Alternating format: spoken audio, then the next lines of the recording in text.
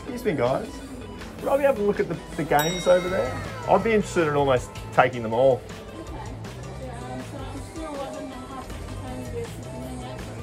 Okay. Yep, no worries. Okay. Yeah, that'd be great. Thank you. Great.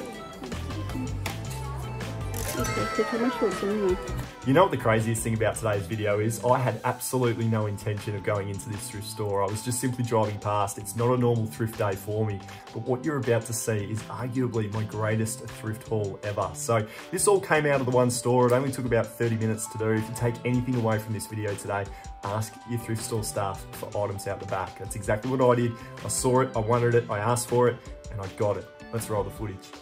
Let's kick off this big day in the shoe section, guys. And we've got the Nike Air Zoom men's running shoes, US size 9, pretty much like new condition. They should turn into about $50. The Converse for $4, I'll definitely be taking those. They typically turn into about $40 for me. So look at that, 2 pairs of shoes for $90 already. And you can throw these ones into the mix as well. We've got the Adidas Supernova ST women's running shoes, pretty much like new condition, should get about $60 for those. So guys, $150 out of 3 pairs of shoes. The DVDs, well, we've got $1 a day happening in this op shop, so we're going to do pretty well in here. Have a look at this stack. Grey's Anatomy seasons 1 to 14. Believe it or not, guys, I should be able to get $150 for this set. I've never found it before. Absolutely blown away to see seasons 1 to 14. I think there's 15 in total for Grey's. So I've almost got a complete set there. Always looking for TV series, and I've got a few to pick from here. We've got Grumpy Old Men series 1 and 2 and the complete collection, so I had to buy both of those. Hogan's Heroes, now I've got 4 out of a total of 6 seasons to get a full set there, so I'm going to try and sell them off for about $40. And then I've also got Heart of Dixie here as well, seasons 1, 2 and 3 I believe.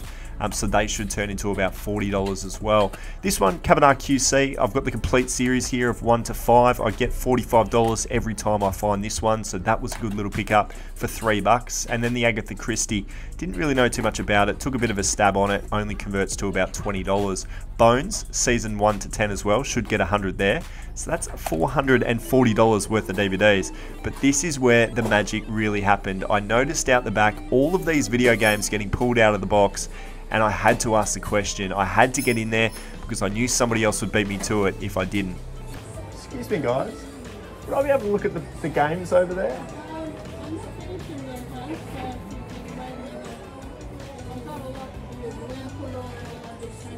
Oh, okay.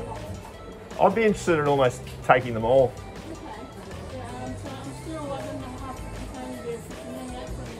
Okay. Yep, no worries. So it was just a case of waiting it out, letting her price up the games and give them a bit of a clean until she brought them out. There is more than this, but I don't have time to do them. Okay. You want to have a quick look at it? Yeah, that'd be great. Thank you. So I was shocked, first of all, because there are a lot more games in this tub than I first thought. So I was really keen to have a bit of a dig, and the first thing I spied there, you might have seen it, Ratchet Gladiator. Anything Ratchet and Clank goes really well.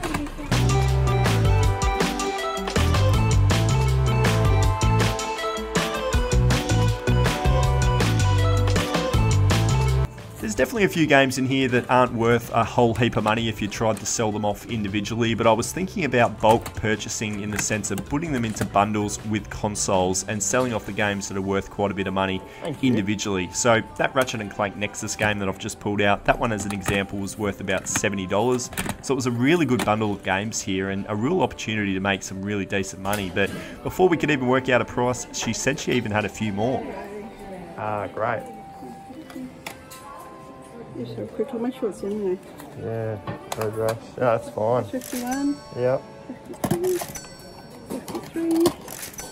53.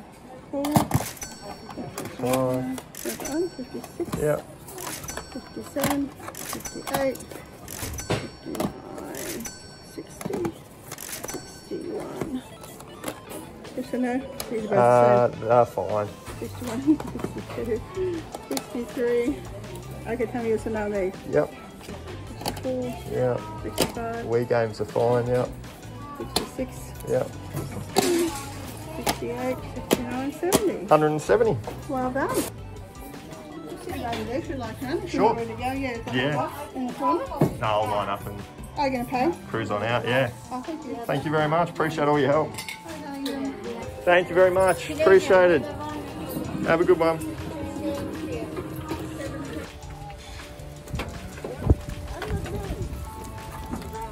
Oh yes, guys.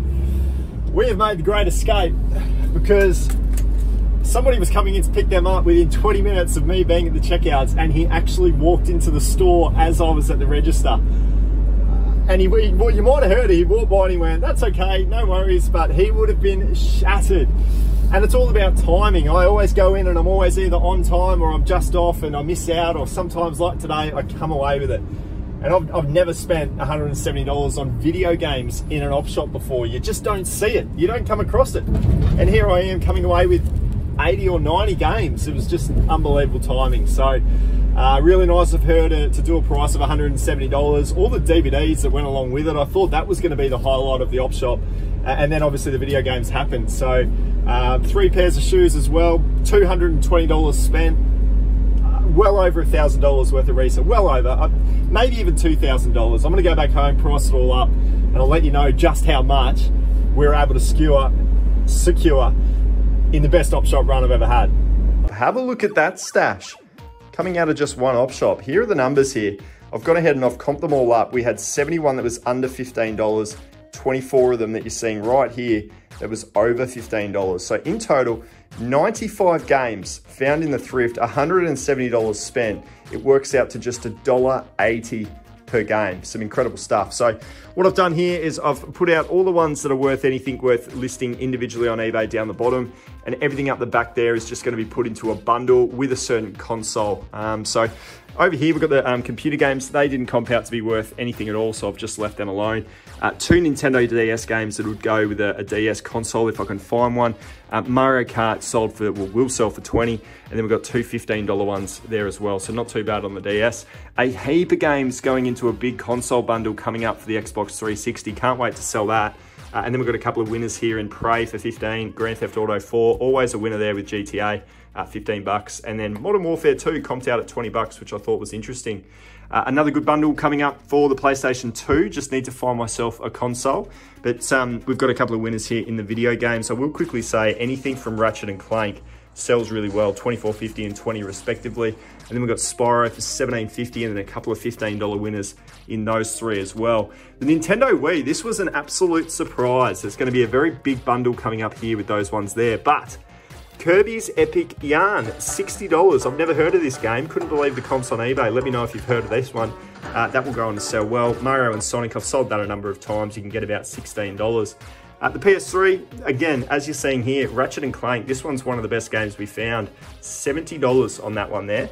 And then this one as well, A Crack in Time, was for 30 bucks. So Ratchet and Clank games do very well. Surf's up to 20 and a couple leftovers. Only the 2 leftovers out of the PlayStation 1 consoles. These games here are absolute crackers. So Monopoly 18, NASCAR 2000, $28. Road Rash, which was a bit of a surprise, for 35. But have a look at this. We've got Spyro 2 and Point Blank, 50 bucks a piece. So awesome there on the PlayStation 1. They were definitely the best. As soon as I saw them come out, I got pretty excited. PS4, that's going to be a nice little sports bundle. And then we've got Drive Club for 15 bucks there as well. So guys, look, 95 games, $1.80 each. And when you add all of the ones up that we're going to be selling off individually, that adds up to $600 on eBay. Plus I've got a stack of leftovers that I'll do in consoles that'll go on to sell for quite a few as well.